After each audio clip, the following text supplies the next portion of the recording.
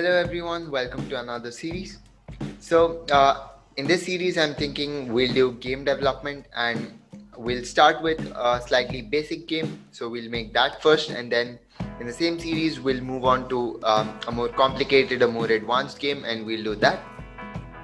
But in this first video, what I want to do is I want to talk about how game development is different from app development.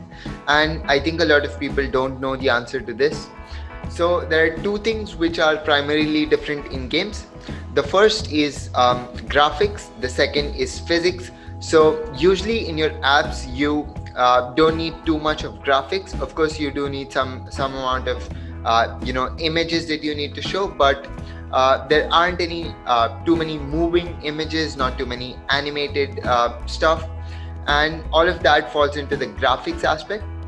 The second is that the physics, which is collisions and movement, all of those things, those are again some things that you don't need in an app.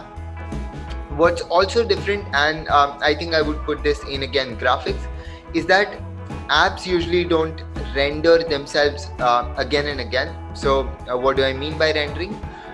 What I mean by that is that the way a game would work, or the way any screen would work, if the screen had to change. So if let's say you had a moving ball in a game, the way it actually moves is the screen is being drawn again and again, so it's being redrawn. And when we say we have a frame rate of 60, what that means is that within 1 second, so it's frames per second, FPS. So what that means is that the screen will be redrawn 60 times every second. So if a ball is let's say here first, the screen will be redrawn when the ball moves slightly, and so on. When the screen gets redrawn, the ball gets drawn in a new position, and because the ball is moving by such a small amount in every one iteration of the drawing, we see the ball moving continuously. But of course, on a micro level, it's discrete movement. So what apps do is apps only, the screen won't be drawn again unless it's absolutely necessary.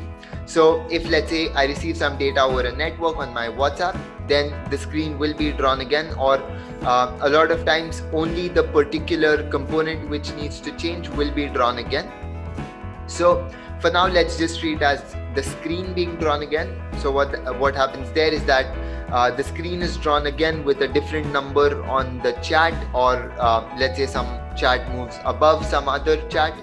So things like that, but this is only done when it's absolutely necessary. So when you receive data over a network, or when I hit some button, let's say, the screen is drawn again with a different screen open, or a pop-up open above the screen as an overlay. But in games, what happens is often there are so many moving components that we want the screen to be redrawn even without the user doing anything. So even if there's no input from the user, there's no data coming over the network, even in those cases, the app screen is being redrawn. And you might have noticed that games take up more battery than apps. And the reason that is, again, that the screen is being redrawn so many times that the processor is being used more, and that is exactly why games take up more battery and more memory than other applications. So that's about how games and apps differ.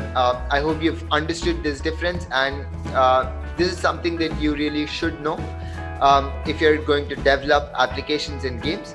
In the next video, what we'll do is we'll jump into my favorite editor, which is Unity 3D. If you want, you can head over to the download page and just go ahead and download Unity. But I will go through all of that once in the next video. I'll see you there. If you're going to follow the series, don't forget to share it with your friends so that they can also follow it. And don't forget to hit the like button and the subscribe button if you aren't already subscribed to my channel. See you next time.